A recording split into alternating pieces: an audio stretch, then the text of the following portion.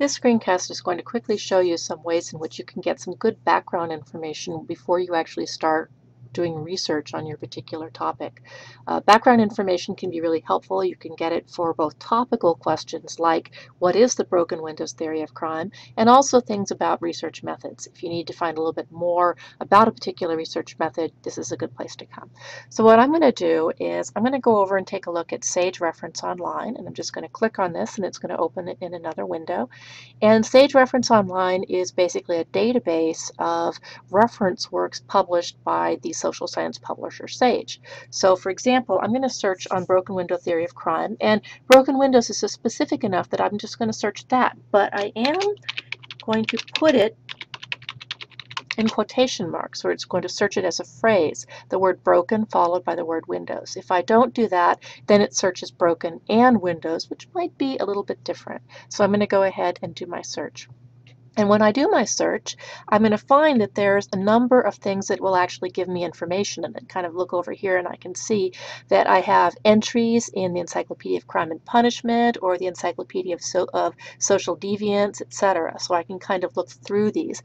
And some of these entries will be small and others will be larger. But this is a really good way for me to get some good background information on looking at some of these. This actually is James Q. Wilson is the person who came up with this theory. So I want to kind of look at this a little bit to kind of get a sense of maybe what's behind the theory from, the person who originated it. So this is going to give me a little bit of the history of it, and there is, the publication of this. And you'll notice, by the way, that this really influential article was actually not published in a scholarly publication. It was originally published in Atlantic Monthly, which is an interesting example of how sometimes important professional and scholarly ideas are disseminated in different sorts of ways. So if once I do this, by the way, usually there'll be some option for me to download it, to export a citation in various formats, although of course I need to check that. I can't always connect it. I can share it on social media. I can do all sorts of options here. So I'm going to close this one. And then I'm going to go look at Oxford Reference Online Premium Content. And when I do that, it's the same thing, except this is a collection of reference works that are published by Oxford University Press. Oxford and Sage are both really, really influential and good publishers. So I'm going to do the same thing, and you can see a little bit more information there. I'm going to do my search.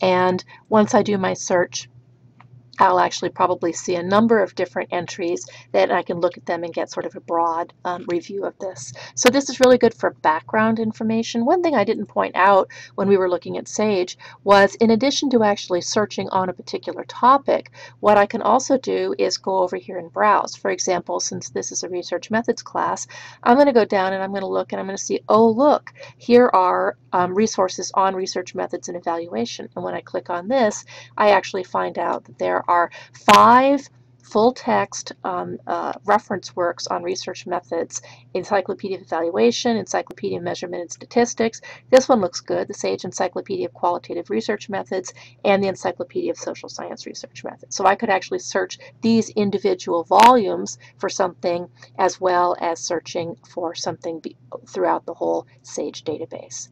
So I just wanted to point this out. In addition to these online reference resources, you can also search the library catalog to find particular items, and then mostly now things are available online. So that's probably, for a distance class, that's probably going to be your best bet. Anyway, I hope this gave you an idea of how you can find resources, reference resources, and doing a little bit of pre-search before you do research can really save you a lot of time. What it'll do is it'll give you background information, it'll give you names of people. For example, James Wilson might be kind of relevant to me if I were actually writing on the broken windows theory. And it also can give you vocabulary terms that you can plug into databases and search engines, etc.